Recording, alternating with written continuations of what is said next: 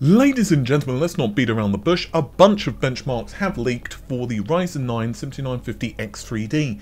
These compare the 7950X3D against the 13900K, as well as the vanilla 7950X, and also uses the RTX 4090 as well as the 7900XTX. And all of this is courtesy of a reviewer's guide, which has gotten linked to hdtechnologica.com. So, of course, credit to them. I will leave a link to their website in the video description. Now, for those who don't know, a reviewer's guide is very typical for well, reviewers to get sent alongside the hardware. This isn't so that we can essentially cheat and take their numbers down, but it's basically not only to tell us how to plug in a PCIe connector, but also just as a sanity check. For example, let's say a particular configuration gets 100 frames a second with the reviewer's guide, we're testing it and we're getting like 170 or 50 frames a second. You can say, well, with my advanced powers of reviewer deduction, I'm probably going to say that there's something wrong. So either I've really screwed up with the configuration or there's something else that's happening here.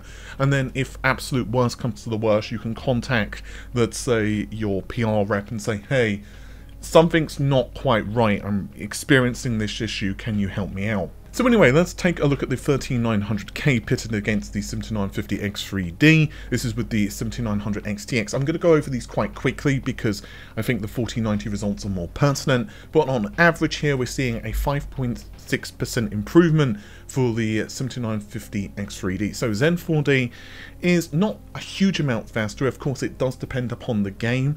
Watch Dogs Legion, for example, and a couple of other titles like Cyberpunk, it's basically a wash.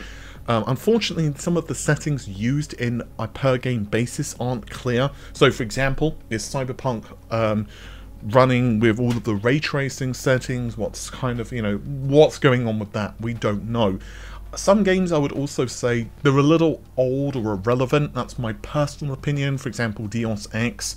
I would probably say that I'd add Middle-earth into that. I don't know if it's worth putting it in there, but hey, I'm sure there are people who are still regularly playing the title. But now let's shift the gears to the 7950X3D versus the 13900K and the 7950X. In this particular instance, we have, well, it versus the 40, using a 4090, so obviously there's a bit more GPU headroom. As a TLDR though, it's a 6% improvement over the 13900K. However, we are looking at a 16% improvement over the 7950X.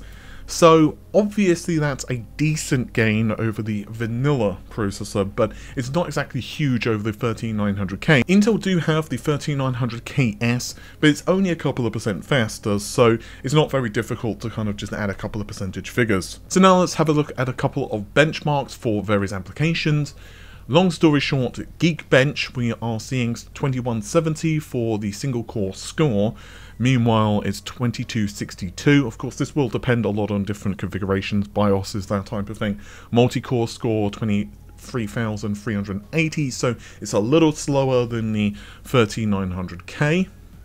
And we could also say much the same thing for Cinebench as well. So, what do I think of all this? Well, honestly, it's still a little early because honestly this is only a reviewer's guide. In my personal experience, I've found that reviewers' guides typically are quite conservative in performance. I've generally found it's a little faster, especially if there's been a BIOS update. This is particularly true. However, I certainly wouldn't expect this to, be drastically different. There's also the pricing side of things, which is also kind of difficult to quantify.